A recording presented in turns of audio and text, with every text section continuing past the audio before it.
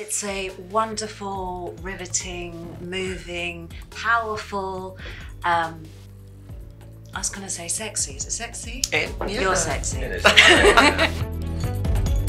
It's deliberately provocative, isn't it? Yes. It gets in and pushes buttons. I would describe The Doctor as a really prickly play about identity and choice and bias. I think it really pokes you from every angle and makes you question. A bit like getting on a train and the audience and us are being moved along from a place of comfort, you know, their safe space, their comfort zones, to somewhere where they might not want to go.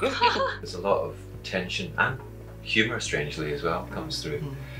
And you've got very strong, well-drawn characters who clash. There are so many layers to it. It's extraordinary. So it is, yeah, it's quite a journey.